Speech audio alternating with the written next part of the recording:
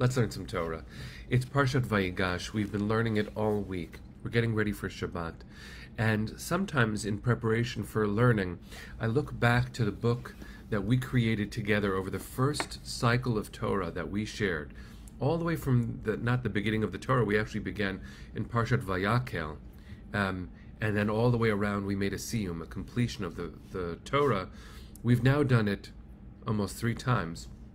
The first one we captured in a book called A Year of Torah, and in it there's a section from the Parsha that I remember quoting, but I honestly don't remember this learning.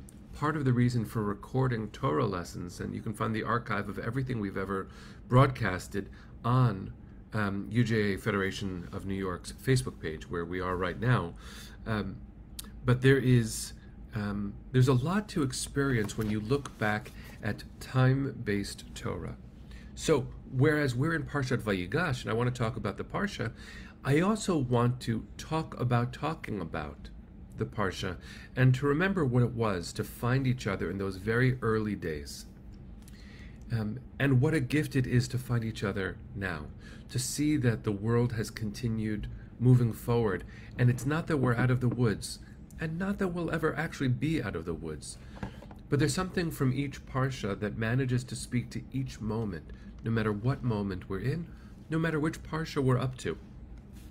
So, on December 24th, 2020, which was Parshat Vayigash 2 years ago, we spoke about, I shared about a funeral that I had conducted in person, and it was the first time since the pandemic had begun that I'd done a funeral in person. And it was for a dear friend's mother. And there I was leading Kaddish in person, and I heard the amens from physically assembled people. Yes, we were streaming so that people who could not attend were able to be present. But I remember hearing those amens at the same time, and it struck me. Because recently, then, and still now, I've been leading on Wednesdays for MyJewishLearning.com, an online Kaddish minyan from around the world, where 100 people every day for years now, not the same 100 people, in a cycle of mourning, of Avelut, come together and say Kaddish.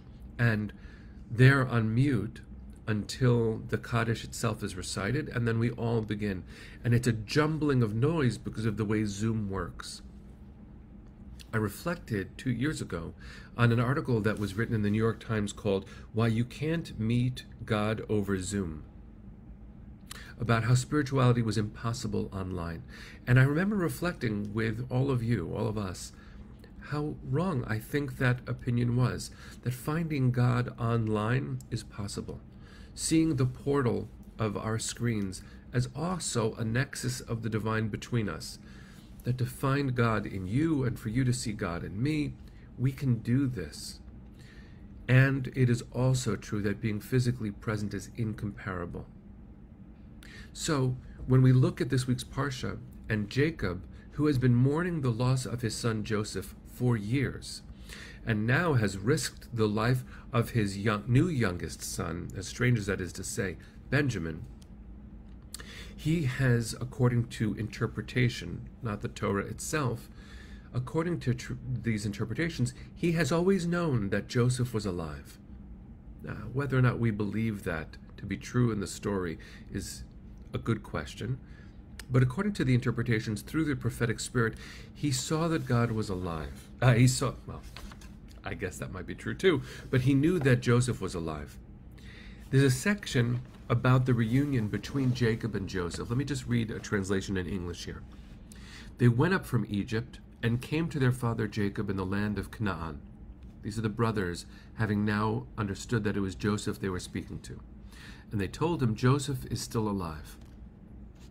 Yes, he is ruler over the whole land of Egypt. Jacob's heart stopped, for he did not believe them. Right? It's unbelievable. But when they recounted all that Joseph had said to them, and when he saw the wagons that Joseph had sent to transport him, the spirit of their father Jacob revived. Enough, said Israel. My son Joseph is still alive. I must go and see him before I die. Which means, according to the tradition, that says that Jacob always knew that Joseph was alive. Even then, the shock of hearing that he truly was alive meant that he had to get up and go be near. The proximity, which is the name of this week's parsha of VAYIGASH, coming close to each other, is essential. And there are important steps in the process, which means his heart stopped. He felt the grief. It touched him. And he didn't hide from this intense feeling that just stopped his heart for the moment. And then his spirit was revived. That's very important, to see those steps and to recognize, friends, for you and for me, for all of us, and probably every human being alive, we have been through something.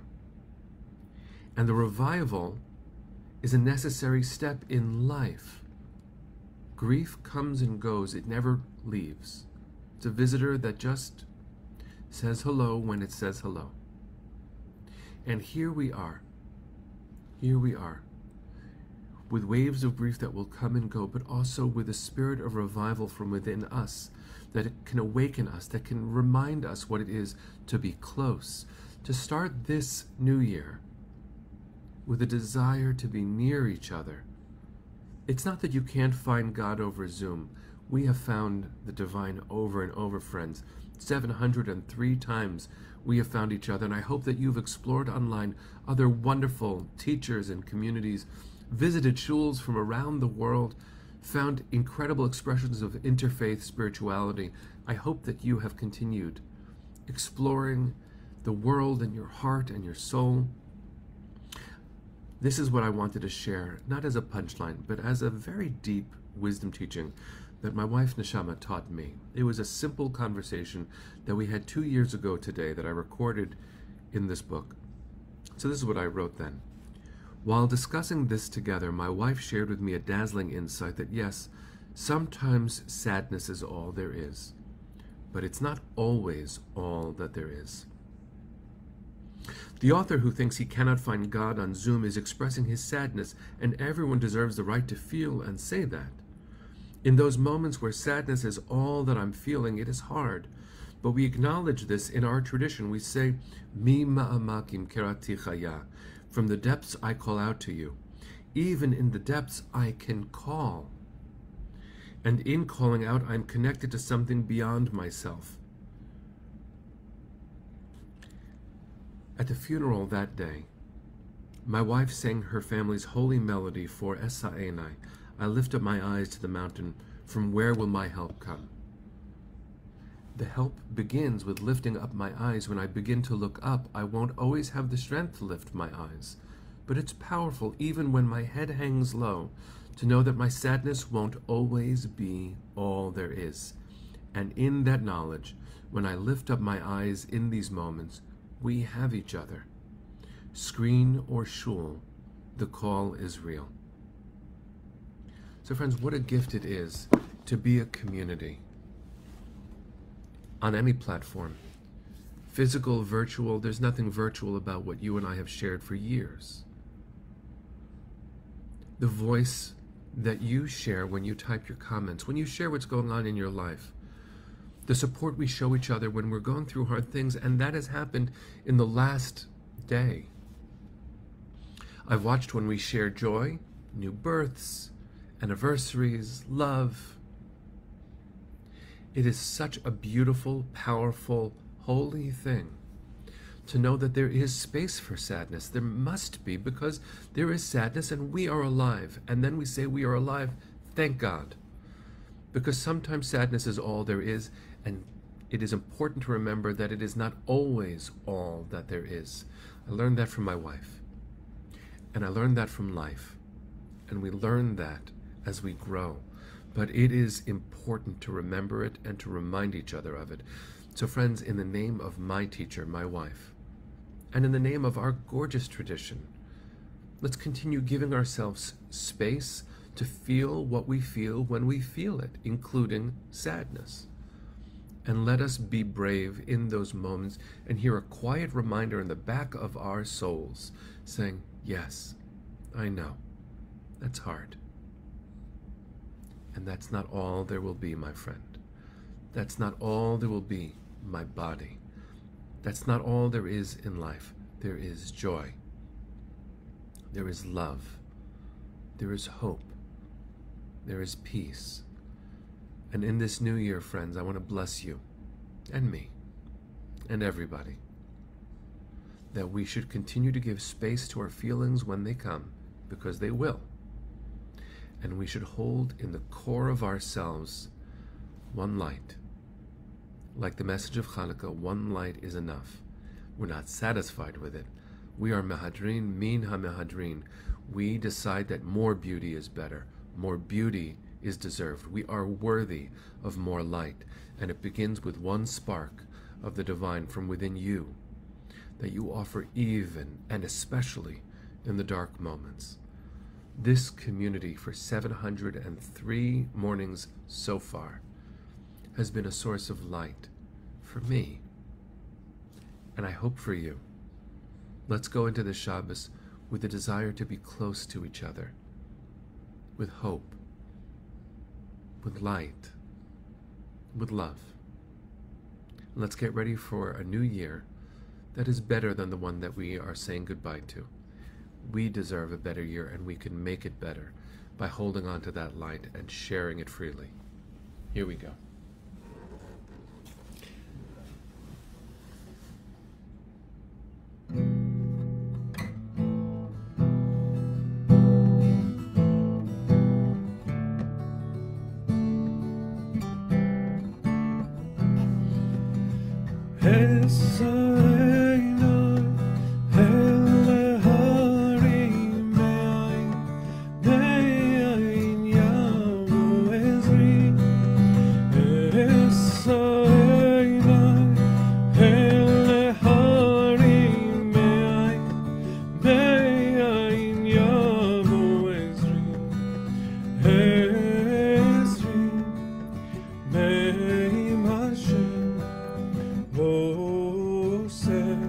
Shamayim v'aretz,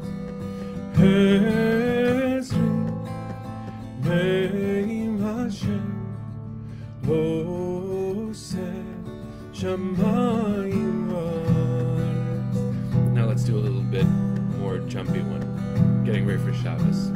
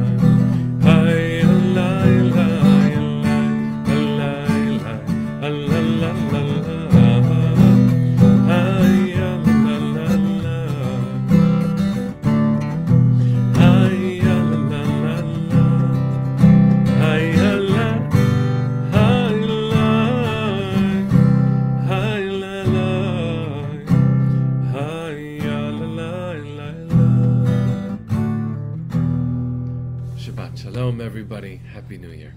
See you soon.